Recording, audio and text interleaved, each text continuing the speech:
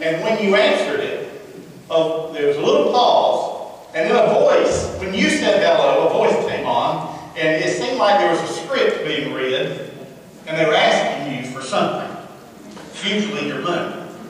And how many of you have had it happen during dinner time, right at dinner time? Yeah, a lot of you have. Seems like that's always when they call me. I've learned that whenever my caller ID reads unavailable or out of the area, I just don't even answer it. But isn't it something that it just doesn't happen on the telephone anymore? It happens everywhere. It happens in the mail or on email. People are everywhere, relentlessly hitting us up for money. Isn't that something? And what is interesting is that if you fail to give, I've learned this, if you fail to give to telemarketers what they ask for, they'll either hang up on you rudely or make you feel real guilty a lot of times. They often prey upon the compassion of others. You notice on TV with pictures of suffering people or animals. Or they appeal to pride with a false sense of hope for winning millions of dollars. And so people today are confused. I'm reminded of a little senior lady who was on a fixed income, who spent hundreds of dollars on videotapes because a magazine company made her believe if she ordered the tape, she would win the grand prize. Folks, this hits on.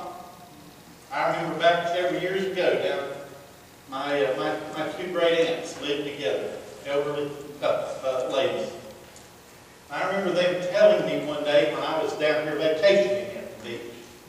I remember them telling me, "Oh, Don, we want you to plan to be down here on such and such a day." I said, "Why?" "Because something wonderful is going to happen. And it's going to be a blessing, not only for us, but it'll be a blessing for everybody. We're going to help you and everybody else when this special day happens." And I said, "Really?" And they said, "Yes." I'm thinking, what happened? Did they strike oil here in Carolina Beach or what? You know, I wonder what is going on. Well, a little bit later, they shared it with me. They let me read the letter from Publishers Clearinghouse. And on this particular day, the prize patrol was coming to their door. And they even had received multiple letters. And they had received a business card from the vice president of the company saying that, yes, she was going to be there personally to reward them that money.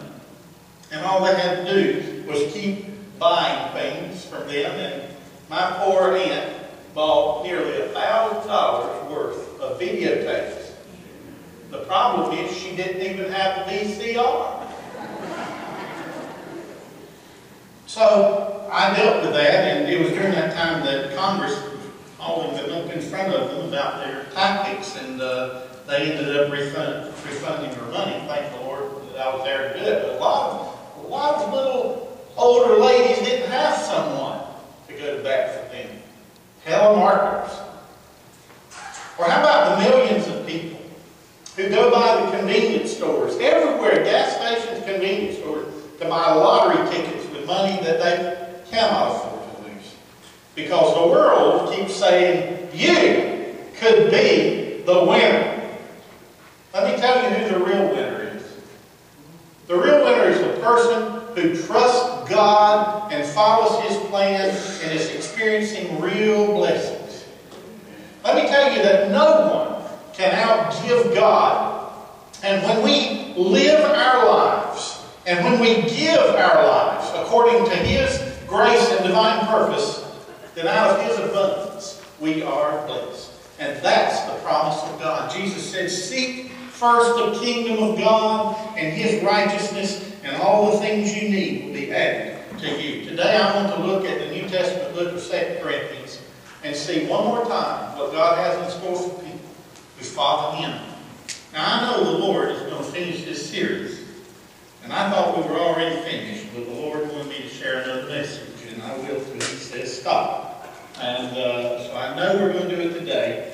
And then what I'm going to do, after the Lord finishes this series, I'm going to bring another series of messages that he's begun speaking to me about on how we build healthy relationships. And so that's coming up in the days ahead.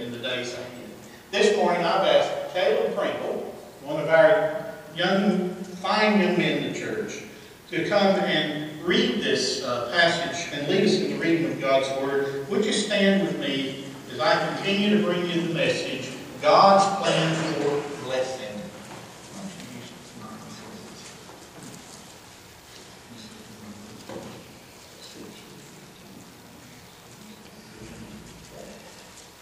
Starting in verse 6. But this I say, he who sows sparingly will also reap sparingly, and he who sows bountifully will also reap bountifully. So let each one give as he proposes in his heart, not grudgingly or of necessity. For God loves a cheerful giver, and God is able to make all grace abound towards you, that you always, having all sufficiency in all things, may have an abundance for every good work. As it is written, he is dispersed abroad, he is given to the poor, his righteousness endures forever. Now may he who supplies seed to the sower and bread for food, supply and multiply the seed you have sown and increase the fruit of your righteousness, while you are enriched in everything for all liberality, which causes thanksgiving through us to God. For the administration of this service not only supplies the seeds of the saints, but also is abounding through many thanksgivings to God. While through the proof of this ministry they glorify God for the obedience of your confession to the gospel of Christ, and for your liberal sharing with them and all men. And by their prayer for you who long for you because of the exceeding grace of God in you, thanks be to God for his indescribable gift. Let us pray. Dear Lord, thank you for this day and for us to be able to come here and learn about you and worship you, Lord. And I pray that you'll help us see the blessings that you give us on a daily basis, Lord, and that we'll take Pastor Donnie's sermon to heart and we'll live it out in our lives after we walk out of these doors, Lord. And in Jesus' name I pray. Amen. Amen. Thank you, my friend. Boy, what a great prayer. Aren't you proud of our young people? I sure am. God's plan for blessing. Well, for the last month we've been studying God's Word to see what the Lord would say to us about the blessings, His blessings, that are available to His people. And from the teachings of the Bible, we've been learning about blessings. I have. From the Lord Jesus, we learned that God is the provider of all true blessings and that God has a plan for all true blessings. And that plan is that blessings are a means of fulfilling our task assigned by the Lord. Blessings are a means of measuring our love for the Lord. And blessings are a means of rewarding our faithfulness to the Lord. From God's Word to Jabez, we learn that to receive the blessings of God, we must pray with a godly passion and pray with a godly purpose. From God's Word to Moses, we learn that to receive the blessings of God, we must walk in obedience to His holy Word and in our worship and witness, and we must listen to the voice of God and long for His glory. In our scripture passage this morning, we continue our series on God's plan for blessing as we learn from the Apostle Paul how true faith is a giving faith, and a giving faith results in blessing. He tells this to the church at Corinth. Now, the city of Corinth was a city in Greece which was known for its great architecture and Isthmian games, competitions, which were held every 2 years in the year before and after the Olympics, to honor the sea god Poseidon. In these games, athletes and musicians competed in boxing, wrestling, chariot races, and musical and poetic contests to honor their false sea god Poseidon. When the Romans conquered Corinth in 146 BC, they killed most of the Greek male population, and they sold the women and children into slavery. And this city of Corinth lay desolate for a little more than a century, when in 44 BC, Julius Caesar decided to establish a colony, a Roman colony there.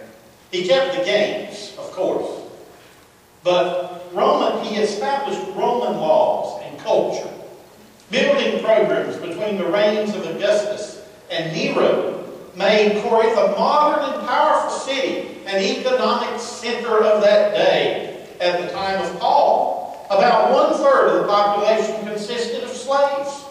as Corinth was a main depot of slave trade in the region. Corinth in that day was one of the wealthiest cities in the ancient world. And men were flaunting their wealth and using it to advance up the social ladder. Immigrants from all over the eastern Mediterranean region came to work in the thriving economy. There was a social battle waging between the rich, while another class of people were living in poverty.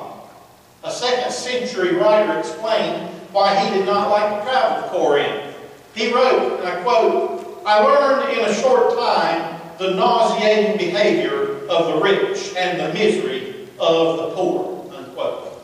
Now, it was in this climate of arrogance, politics, and idolatry that Paul made his first journey to Corinth, and he tried to convince the Jews that Jesus was the Messiah. He went into the synagogue. Luke wrote in Acts chapter 8, after this Paul left Athens and he went to Corinth, and he found a Jew named Aquila, a native of Pontus, recently come from Italy with his wife Priscilla, because Claudius had commanded all the Jews to leave Rome. And he went to see them, and because he was of the same trade, Paul's a tent maker, he stayed with them and worked. And he reasoned in the synagogue, the Jewish synagogue, every Sabbath, and tried to persuade the Jews and the Greeks that Jesus was the Messiah, the Savior. But when Silas and Timothy arrived from Macedonia, Paul was occupied with the Word, testifying to the Jews that the Christ, the Messiah, was Jesus. And when they opposed and reviled him, he shook out his garments and he said to them, "Your blood be on your heads. I am innocent. From now on I will go to the Gentiles." And I'm glad he did, because that's who we are today, Gentiles. We're not Jews. And he left there and he went to the house of a man named Titus Justus, a worshiper of God. His house was next door to the synagogue. Crispus, the ruler of the synagogue, believed in the Lord, together with his entire household, and many of the Corinthians, hearing Paul, believed and were baptized. That's how the Corinthian church was born, in the middle of that wealthy, so wealthy they flaunted their wealth, that wealthy city. So Paul planted this church in one of the wealthiest and yet immoral cities of the ancient world, a world where success meant money and fame, and there was a fight to the top. And therefore, inside the church, there were people of different social and monetary statuses, and there would soon be divisions in the church. See, those of wealth were exerting their prominence in the church, insisting that they were in charge because of their great blessings from God, you see. And Paul would write to the Corinthians. He wrote 1 Corinthians to deal with this attitude of arrogance and to this disunity that it was causing when one family or one group of people began to try to gain control of the church of God. And folks, that happens a lot in churches even today. And Paul wrote 1 Corinthians to deal with this disunity. And he wrote another Corinthian letter that has been lost to us. So there were actually 3 Corinthian letters, but we only have 2 of them. He sent Timothy from Ephesus to Corinth with the first letter. The result was that those who grappled for power resisted Paul's letter and tried to attack his character. Paul told them that although they have 10,000 instructors, they have only one Father in the faith, and that was him.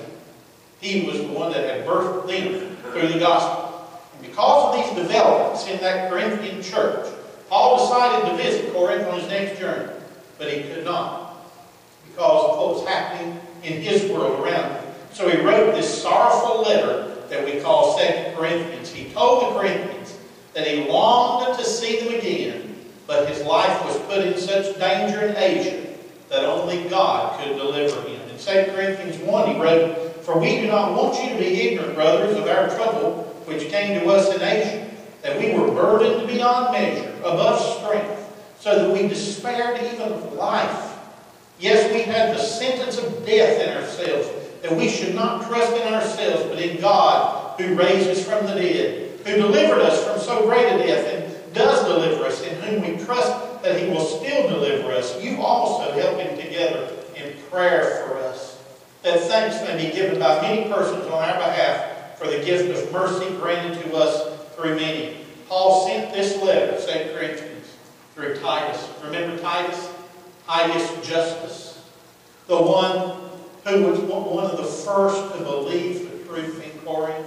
Well, Titus traveled with Paul, and Paul sent him home with 2 Corinthians to make sure the people of his hometown received this letter and to revive their effort at gathering and sending an offering to the Jerusalem church. See, that's what this was about. Paul had told the Corinthian church about the need back in Jerusalem. He said in 1 Corinthians 16, he said, now concerning the collection for the saints, as I directed the churches of Galatia, so you also are to do. On the first day of every week. What's the first day of the week? Sunday. When the church gathered for worship, just like we are today. On the first day of the week, every week, each of you is to put something aside and store it up as he may prosper, so that there will be no collecting when I come, so that you won't have to take an offering when I come. And when I arrive, I will send those whom you accredit by letter to carry your gift to Jerusalem. The Christians in Jerusalem were in trouble. You remember the church in Jerusalem? That was the mother church. It was from Jerusalem that every other church was born. We're here today because of Jerusalem, the Jerusalem church. Remember in the upper room after Jesus had died and risen from the dead and ascended into heaven, He had told His disciples, stay in Jerusalem and wait for the promise of the Father, the Holy Spirit. They were gathered in that upper room praying, and all of a sudden the Holy Spirit came down like a mighty rushing wind. They heard a sound of thunder, sound like a freight train coming, and the Holy Spirit just fell upon every one of those in that room, and you could tell because it looked like little flames of fire on the top of everyone's head. And they began to speak there, and they were speaking in different languages and hearing in different languages. And then Peter got up and Peter preached the gospel, and thousands were saved on that first day. The church was baptized, was immersed in the Holy Spirit, and from that moment on, the Holy Spirit comes to indwell every person who believes in Jesus. And He immerses us with eternal life. From that upper room, that's where the church in Jerusalem was born. And churches everywhere were born as the Jerusalem church sent missionaries out around the world. Now the church in Jerusalem was suffering. Famine had struck the land. They couldn't get food. There was a constant persecution in Jerusalem of Christians, an economic disaster due to war and fighting. Paul and Barnabas had initially taken a relief offering to Jerusalem from the church at Antioch in 45 AD, 46 AD.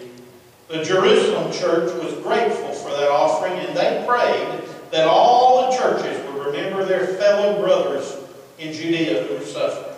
So Paul began enlisting support from the churches he had planted. And for 10 years, Paul worked at gathering an offering for the Jerusalem church. And in 57 BC, he did take what was collected from the churches to Jerusalem. In Romans 16, Paul told the believers in Rome, I'm going to Jerusalem, bringing aid to the saints. For Macedonia and Achaia have been pleased to make some contribution for the poor among the saints in Jerusalem. For they were pleased to do it, and indeed they owe it to them. For if the Gentiles have come to share in their spiritual blessings, they ought also to be of service to them in material blessings. Now that makes sense, doesn't it? That if we've been blessed by others, we should bless others. That's what Paul is telling us. That's a principle of the Christian life and blessing. That as we've been blessed, we should bless others. And so in 2 Corinthians, Paul is reminding the Gentile believers in Corinth of the need that they have to give to help others. and that in giving, they would reveal their faith and they would receive God's blessings. And that's what we see in chapter 8 as we get ready for 9. Look at chapter 8 with me for just a moment. Paul said these words, verses 1 through 7, 2 Corinthians 8. Brothers, we make known to you the grace of God bestowed on the churches of Macedonia, that in a great trial of affliction, the abundance of their joy and their deep poverty abounded in the riches of their liberality. For I bear witness that according to their ability, yes, and beyond their ability, they were freely willing to give, imploring us with much urgency that we would receive the gift and the fellowship of the ministering to the saints, and not only as we had hoped, but they first gave themselves to the Lord and then to us by the will of God. So we urged Titus that as he had begun, so he would also complete this grace in you as well. But as you abound in everything, in faith and speech and knowledge and all diligence, and in your love for us, see that you abound in this grace also, as you grow in your faith.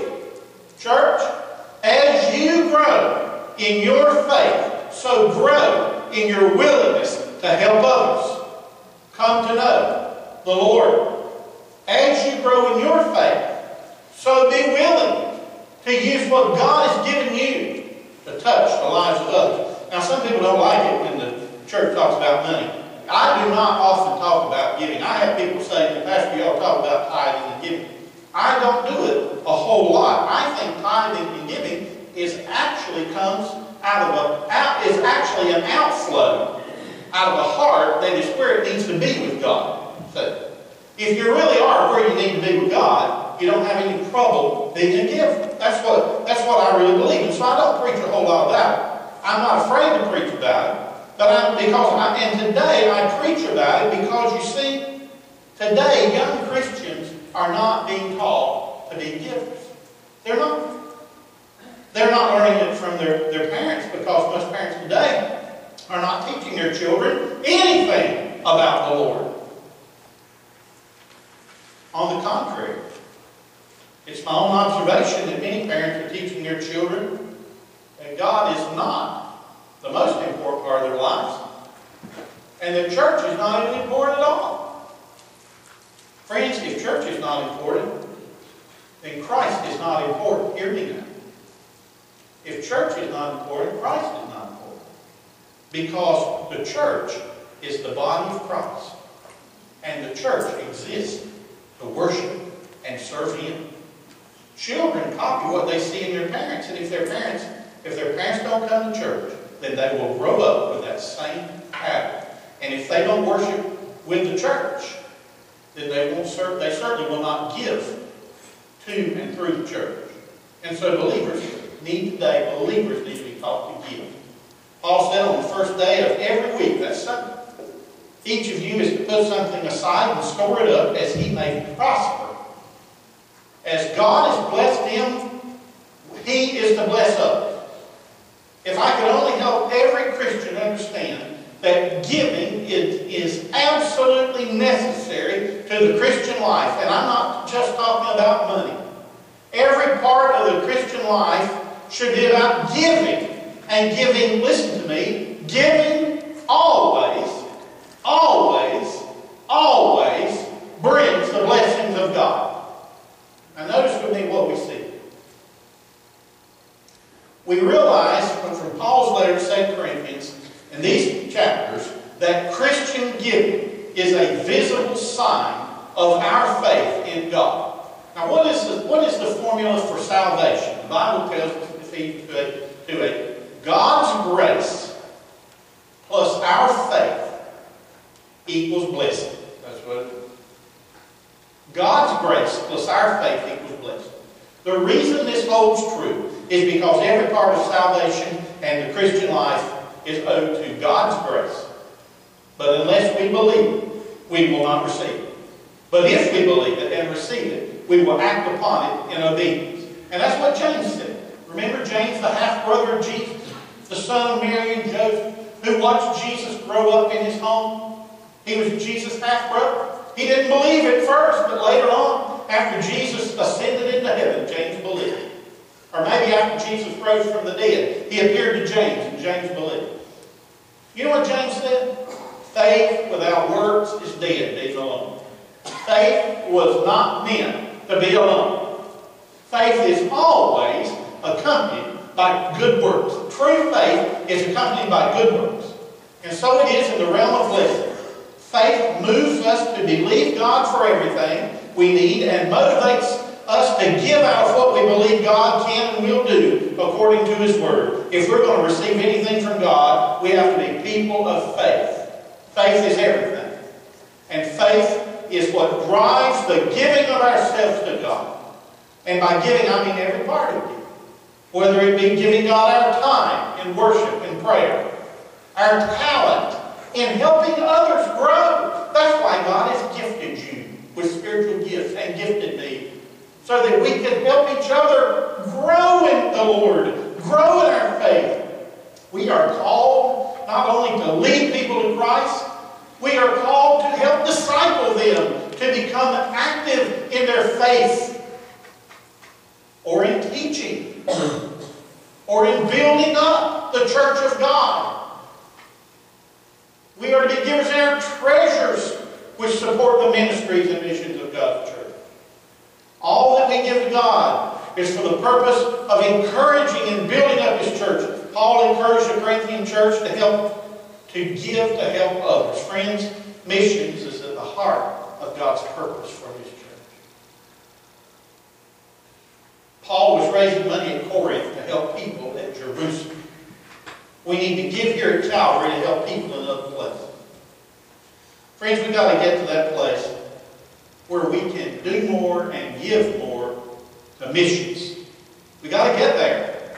And that means we have to work together to do it. We have to have the proper attitude toward giving that would motivate us to give of ourselves, to build up the church, so that together we can help others. And that's what we learn from Paul's instruction to the Corinthian church. Notice first of all, he teaches us that blessings come with an attitude of grace.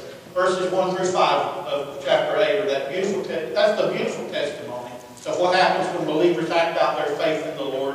The Apostle Paul said there was grace in the attitude of these young believers who gave to help others, to help advance the kingdom of God by supporting not only the ministers of God, but other churches that were struggling. In verse 1, he said, "We make known to you the grace of God." You know, grace is a key word that appears 10 times in these two chapters. Grace is unmerited favor. It's not, grace is not paying someone for what they do. It is giving to someone who has done nothing to earn it. That's what grace is. That's why Ephesians 2:8-9 says about our salvation, "For by grace are you saved." God gave it to you, you didn't deserve it. You couldn't earn it. For by grace are you saved through faith, belief in Jesus Christ. And that not of yourselves is a gift of God, not of works, lest anyone should boast. The same attitude God displayed when He offered us salvation is the same attitude we should have when we give of ourselves. In verse 3, Paul said, "For I bear witness that according to their ability, yes, and beyond their ability, they were freely willing." Notice that. Verse 2, "That in a great trial of affliction, the abundance of their joy and their deep poverty abounded in the riches of their liberality." You know what Paul was saying? They gave out of what they had been blessed with. They gave out of their abundance, and they gave out of their poverty. They gave when they had a lot, and they gave when they had very little. They gave with joy. Now, it's one thing to give out of abundance. If we have plenty and we give, that's evidence of a generous spirit. But if we give out of our poverty, that's a real example of grace, don't you think?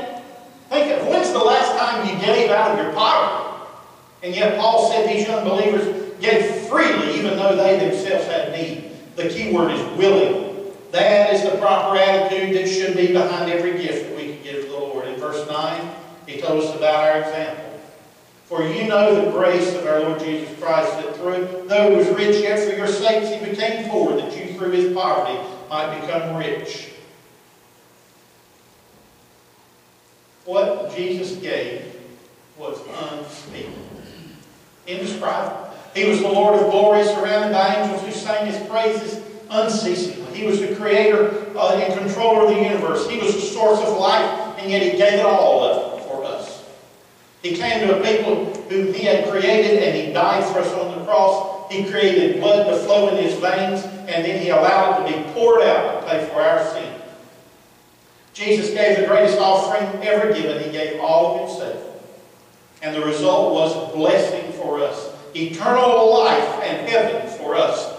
A future secured for us. We are rich because of His gift. Jesus wasn't thinking of Himself when He went to the cross. You were on His mind. And I was on His mind. Jesus died for us so that we could be saved. And that is the attitude that we need, that will bring the blessings of God, the same attitude that Jesus had.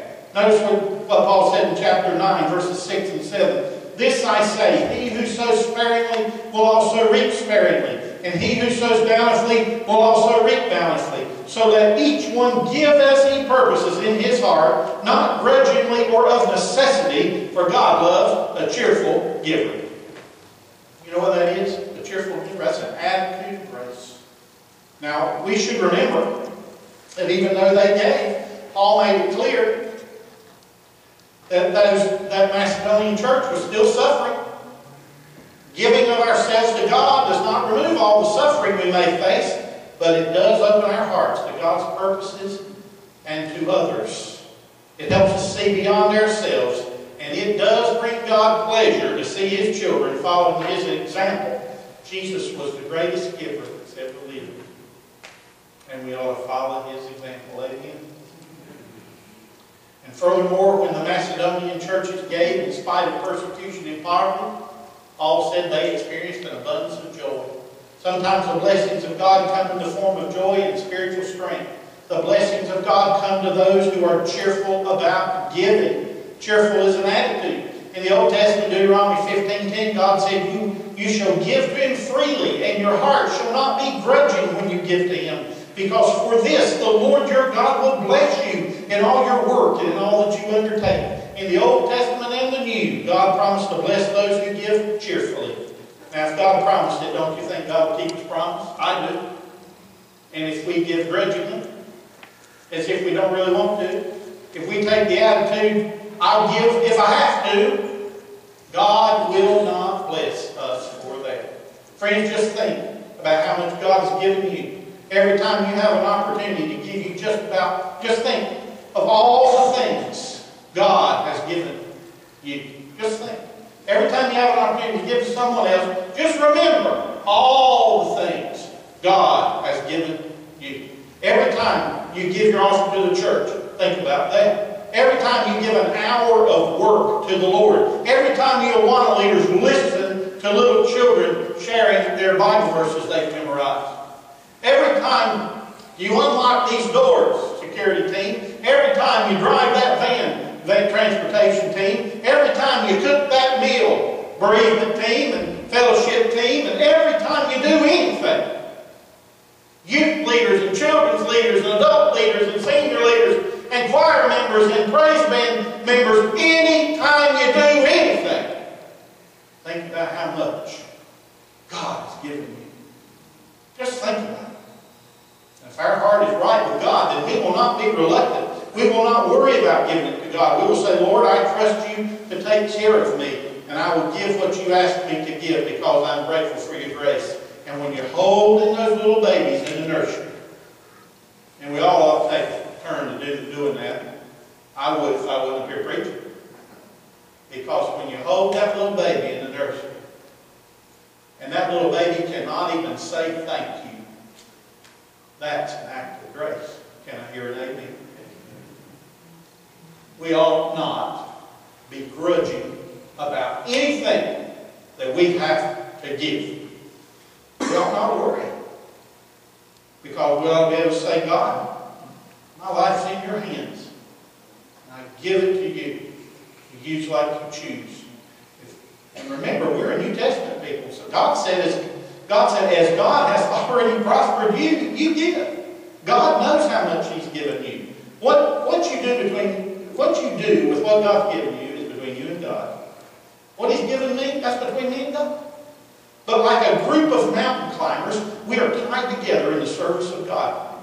See, for safety reasons, mountain climbers rope themselves together as they're climbing the mountain, so that if one climber should slip and fall, he would not fall to his death, but he would be held to the others until he could regain his footing. So we in the body of Christ are held together by cords of grace, so that if one of us loses faith, we can hold him up until he regains his footing and starts giving of himself again. Friends, that's why you need to come to church.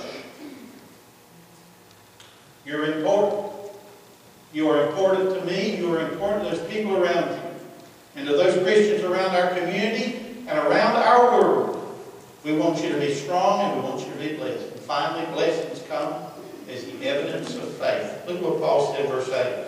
And God is able to make all grace abound towards you, that you, always having all sufficiency in all things, may have an abundance for every good work. If you take seed, Paul said, if you take seed and you throw it out, if you take a little handful and you throw it out on the yard, guess what you're going to get? You're going to get a patch of grass. But if you take a seeder, a spreader, and you fill that thing with a bag of seed, and you go through your yard and you spread that stuff all over the place, you know what you're going to get? You're going to get a lawn full of grass.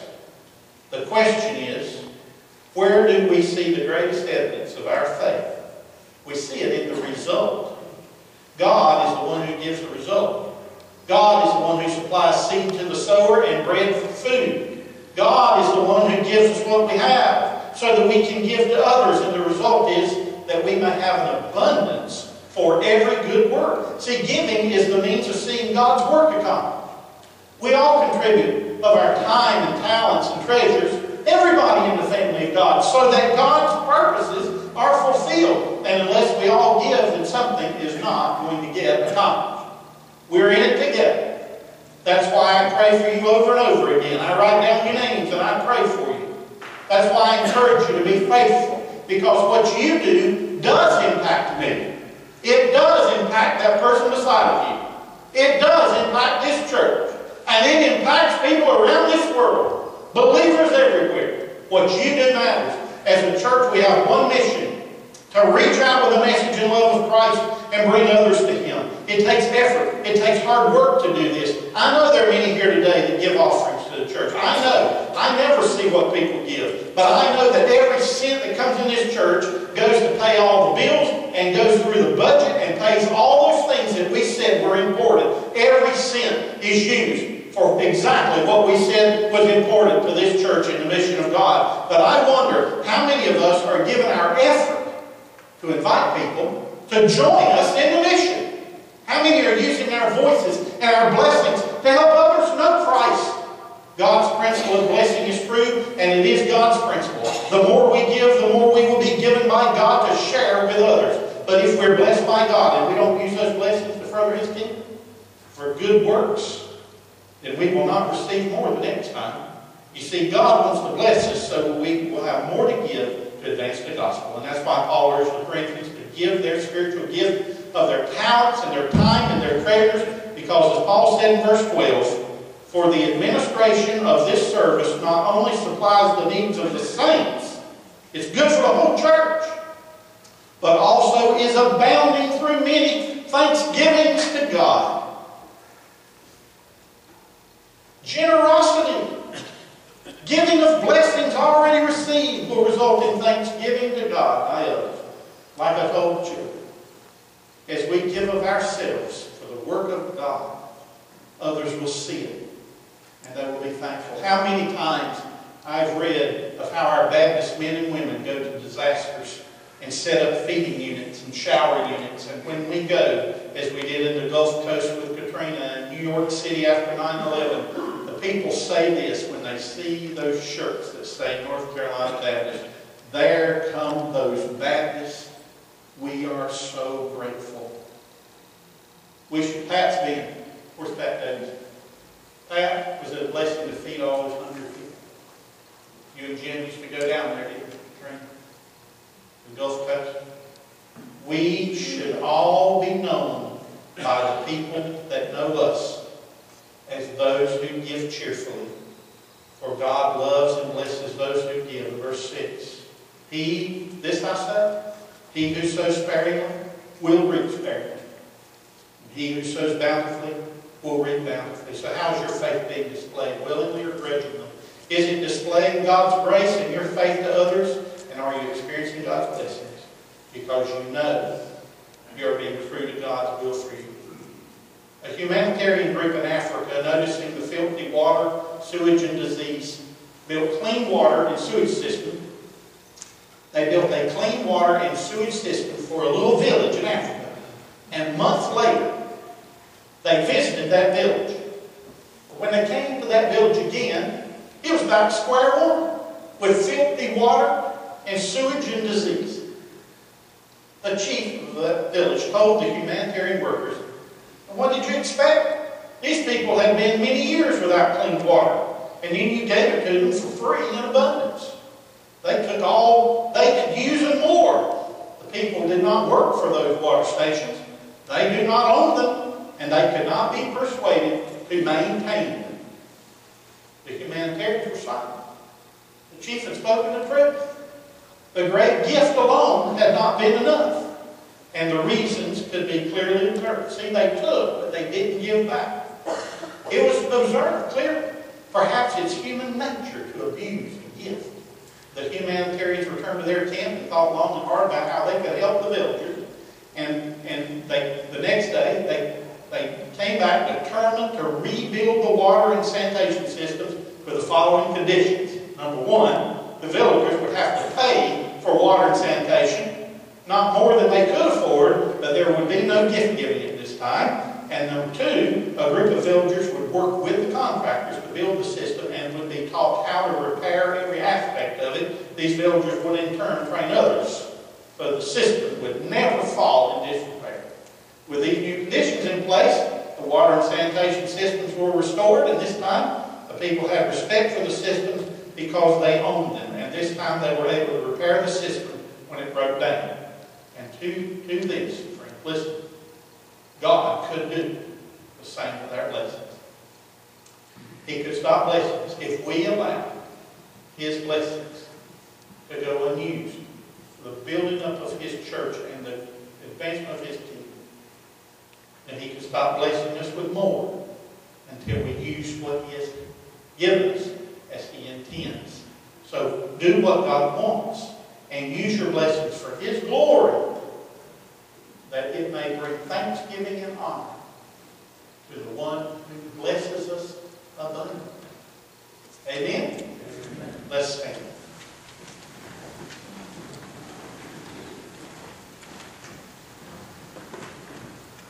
With our heads bowed and eyes closed and no one looking around. If you would just, for a moment, just allow God to speak to your heart. My question is, are you doing what God wants you to do with what He's given to you? Whether it's your time, what you have, or are you using, you can't have more time than everybody else has. Everybody has the same amount of time. Are you allocating it like God wants you to allocate it? Are you doing something with your time so that God is glorified with it? I know you are when you're in worship. Thank you so much for your faithfulness in worship. What about your talent? Are you serving the Lord the way God wants you to serve Him? Maybe you need to come be a part of this church and say, it's time for me to join this church so that I can really get involved and be part of the climb here. We're climbing toward to fulfill God's mission, like those mountain climbers. I need to be on the road with everybody else. Maybe that's something you need to do. Or maybe just be faithful. Come and be faithful to God. Or maybe if there's something you need to do to serve the Lord. If you need a place to serve, just ask. I'll be glad to help you find a place to serve the Lord. Maybe you need to be faithful with your treasures. Because I know that God has given us everybody we need. And if we'll be faithful, we'll be able to accomplish all that He wants us to do as a church in ministry and missions. So are you faithful in all these things? What does God want you to do today? Maybe you need Jesus as your Savior. Why don't you pray with Him and say, Dear Jesus, I believe in You. I believe You died on the cross for me to pay for my sins. I ask You to forgive me for my sins. I believe You rose from the dead to give me eternal life. Right now I ask You to come into my life. Save me. Give me eternal life. And I want to follow You for the rest of my life, the rest of my days. I want to do what You want me to do. And I want to use what You bless me with to help others. Lord, thank You for Your sweet Spirit in this place. As we sing, Lord, would You draw people closer to Yourself? We might give more and more of ourselves to You. We won't hold anything back. But we will let our giving of ourselves be an example of an attitude of grace and a display of faith. In Jesus' name, amen.